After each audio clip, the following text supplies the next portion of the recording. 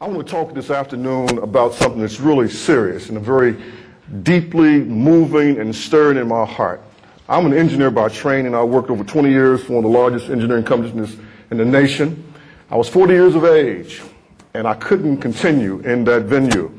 I was bivocational, pastor in an inner city church in Charleston, West Virginia, and trying to work as an engineer, and they would send me all over the country. And I came home from work one day and told my wife, I can't do this anymore. I'm called to preach. And if I'm called to preach, I got to give the best of my day every day and give myself to the people. And so I left that company. I was 40. I had five children. The oldest was 16 and the youngest was 6. And that was 10 years ago. And we've not missed a meal. God has been faithful. God has provided. And God has opened tremendous doors for our ministry in Charleston, West Virginia. I pastor in a little small city, but it has one of the highest violent crime rates in the nation. A couple of years ago, I attended 14 funerals of young people that were murdered within a 6-block radius of my church. I actually officiated 7 of those funerals. I was just in a funeral before I got here last week of a young man that was killed in an automobile where he and another young man were driving under the influence of drugs. Both of them had been in programs that we run out of our church and our nonprofit organization, Hope Community Development Corporation. Over the past 15 years, I've tried to analyze as best I could what is happening to young people and how is the church responding to what's happening to young people. And so I want to talk about this crisis in America, this broken juvenile justice system, and the broken spirited youth that it oversees. This generation of young people have spirits that are deeply, deeply broken. And we got a major crisis on our hands, and the crisis will manifest itself in a pathology. And the pathology in our nation is the prison industrial complex. 2.2 million people incarcerated in this country. We release 700,000 every year to bring in 700,000 more into the prison industrial complex. Over 130 juveniles are incarcerated every day. And that's not the same group. They're moving in and out of detention and out of juvenile incarceration. There are over 7.3 million children who have an incarcerated parent or parents. According to the Justice Department, the number one indicator that a child will go to penitentiary is one or both parents being incarcerated, and 70% of all children with an incarcerated parent will be incarcerated themselves. That equates to 5.1 million children that will be incarcerated if we don't do something to intervene. Now take a look at our pilot cities, and this is quite interesting. I gathered some data, and what you find is in our pilot cities, in the states where those cities are located, there are 402,000 youth that appear in the court system every year in those 9 states. 34,000 from the 9 pilot cities. 34,000 youth from those 9 pilot cities appear in the court system in this country every single year. There's over 1 million youth that appear in the court system in our country in any given year in this country. That is 2/3 the size of the United States military. And it happens every single year. And the church, for the most part, is totally oblivious to what's taking place. And I'm going to share with you why that's the case. When you look at those youth that are appearing within the court system or in our 9 pilot states, what you find is that those kids had 420 homicides, 2,500 sexual assaults, 2,700 robberies, 3,300 aggravated assaults, and 1,100 simple assaults. That's 16,000 crimes that were committed against people, personal crimes, by the juveniles that's processed through our juvenile justice system. We got a serious problem on our hands. Now, what is causing this? And what is the consequence? What's the consequence? The consequence is what we end up with is what Dr. Eugene Rivers refers to as these super predators of abused and neglected children, grown into the largest group of remorseless, consciousness street criminals and gang members this country's ever seen.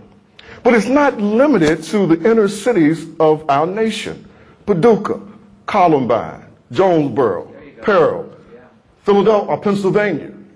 Those are not urban complexes, but these are young people who are hurting, who are aching, whose spirits have been broken, who have not been nurtured, who have not been embraced, evangelized, and discipled by the church. The most dangerous society that you can live in is a society that is free and where the children are out of control. The definition of being a free democratic republic, the children have to be under subjection. They have to buy into a discipline, a transcendent moral value system that causes them to police themselves. Otherwise, you have chaos when the children throw off moral restraints, disregard the law, and become a major part of the criminal element. And that's not where we're headed. That is where we are in the United States of America today. We're there already. And it's manifesting itself in the pathologies in our cities, in our communities, in our rural places. And what really is the cause? Because it's very important that we understand really what is taking place. And we're going to move beyond this shallow spiritual thinking and do some serious investigative work. Because we got to understand really how did we get to where we currently are. I submit to you that the greatest neglect of the evangelical church over the last 50 years has been its neglect in the evangelization and discipleship of children. Name me the organization that has as their mission statement, their goal, to evangelize children. And the manifestation of the crime and the violence, the proliferation of our prison industrial complex growth, it is nothing more than the result of unevangelized children who grow up unnurtured, undisciplined, unconnected, and become a part of the criminal element. But where does it really start? Well, it starts with the breakdown of the nuclear and the extended family in an unprecedented way in the history of this great republic. In the African American community in this country, 70% of all African American children are born out of wedlock. Before you are too quick to judge, in 1960, less than 50 years ago, 80% of all black children were born in two-family households. This is a recent phenomenon over the last 45 years. In my state, 77% of all children are born out of wedlock. In my black children, and in my city, it's 80%. But the Caucasian community is moving in the same direction. 6 years ago, 29% of all Caucasian children were born out of wedlock. Now it's 35%. 6 percentage points increase. And because Caucasians make up such a large part of our population, that 35% is significant. About 50% of all Latino and Hispanic children are born out of wedlock. We're headed down a slippery slope to chaos, confusion, and anarchy. And let me tell you why. Because the family is the basic building block of society. We understand that. It is the foundation upon which everything else is built. But not only is it the foundation, it's a hook on which everything else is hung, and it's a lever by which you move things and you can lift things.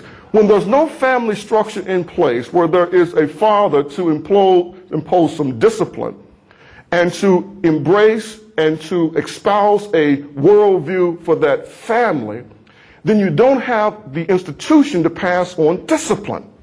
And that is the problem in our communities today. Children are not disciplined. So if they're not disciplined, then it's difficult for them to be educated, because to be educated takes discipline. It takes focus, it takes concentration. If there's no one in the house to make sure that the television goes off at a reasonable hour so the children can get enough sleep, so they're not sleep deprived the next day in school, then the children are going to stay up all night because TV is on all night. When I was a child, and I'm a young man, unlike Dr. Nichols and Dr. Paul Cedar, I'm a young man.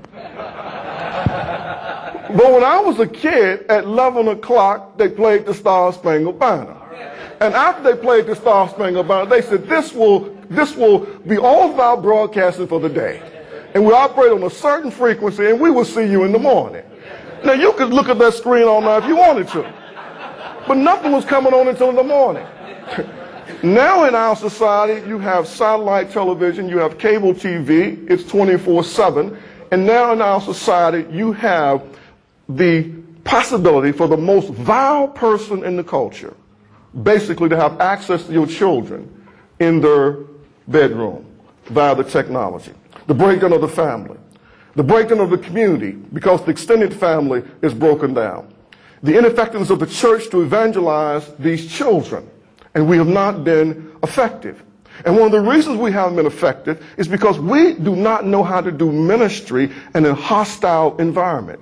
This country was established by the founding fathers who, even though they said they were not going to establish a religion or show preferential treatment to one, we did. And so Christianity had a field day in the early years of this country. And unlike it is today, what Dr. Gordon England said this morning, anything but Christian, before it was anything Christian. Until about 1962, with the Supreme Court decision to remove prayer from public school. And we've gradually moved toward a more hostile feeling toward the Christian faith. So we don't know how to do ministry in a hostile environment. So we're complaining about the fact it's difficult and it's hard for us because society no longer accommodates our evangelistic efforts. And so we're still trapped in historical time warp.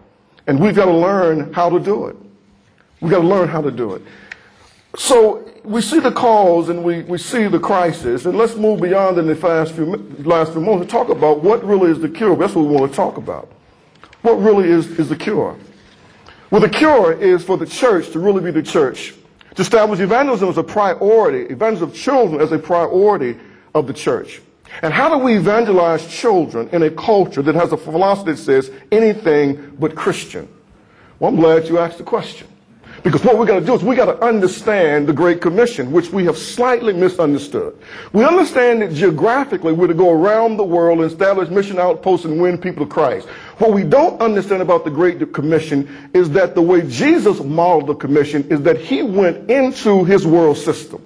He went into the political system, the marketplace, the fish market, the farming villages, the shepherds. He went into the political system, dealing with the Pharisees and the chief priests and the scribes, the religious system, the same cast of characters.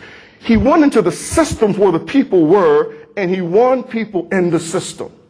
The Great Commission requires us to go in the systems that trap people. We all live in a system, a family system, a community system, an economic system, employment system. There are systems that have influence on our lives. Our children are trapped in systems. They're trapped in a failing school system. They're trapped in the juvenile justice system. They're trapped in the detention centers. And so what we have to do is develop a strategy of evangelism to where we go into these systems. We mobilize all the troops, cancel all furloughs, all soldiers report for duty. And we're going to go into the public school system doing mentoring, school-based mentoring.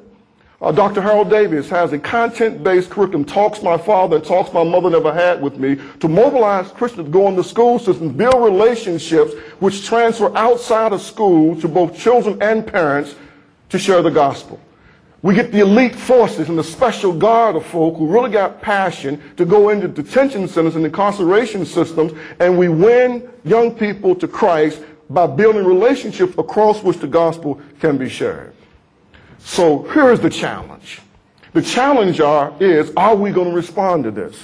Are we going to respond to go where the real battle is being waged? And the battle for the hearts, the souls, the minds, and the spirits of this generation, it has been waged in these systems, in the public school system, in the juvenile incarceration system, the juvenile court system. It has been waged on the streets and in the public housing complexes. That's the challenge. We can do this. We're more than capable of doing it because greater is the one that's in us than he that is in the world. Now, let me tell you how you start.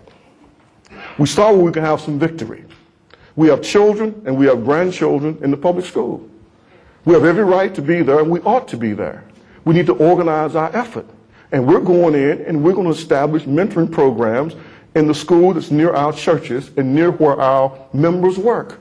And we're going to mobilize them to go in as a mighty army. And we're going in doing good deeds. And we're working with children that other people don't want to work with. And we'll win some of those kids to Christ, and they become a part of our army. And then we develop a strategy to deal with these other more complex systems like the court system and so forth. Well, I'll close with this. When I was a kid growing up, my mother and my grandfather, or my stepfather, my mother and my stepfather, took a third of their life savings of $10,000, and they bought me a car. They said, "You've been a good boy, and you never asked for anything." So I graduated from high school, and they bought me a car, a 1972 Duster, and my mother called it the Chariot.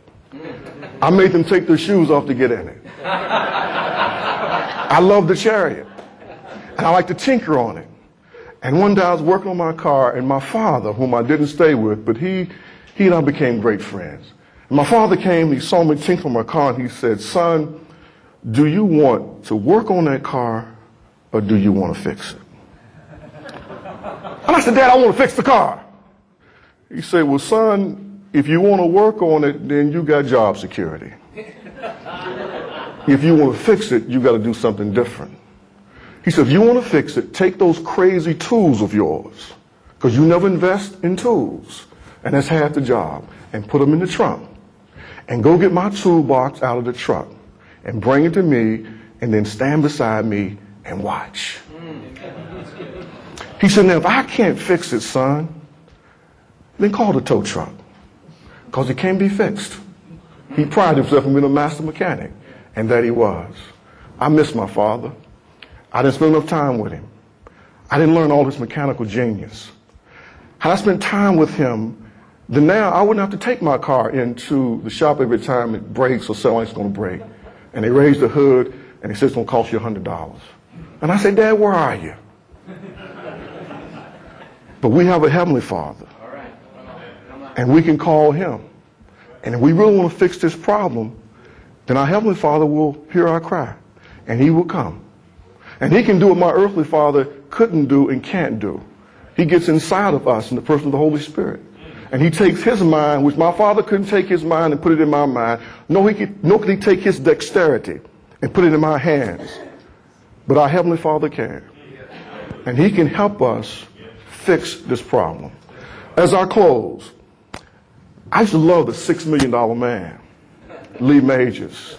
That was my man. Tragic accident. And the ominous voice said, "It's pretty bad." But he says, we can rebuild him. We have the technology. We have the know-how. We can make him faster and stronger and better. We can reach our children. We have the know-how. We have the technology. We can make them spiritually better. We can make them intellectually faster. And we can make them morally stronger if we're willing to engage in this great conflict of winning this generation of children to Christ. I appreciate your attentiveness, and I thank you for the opportunity.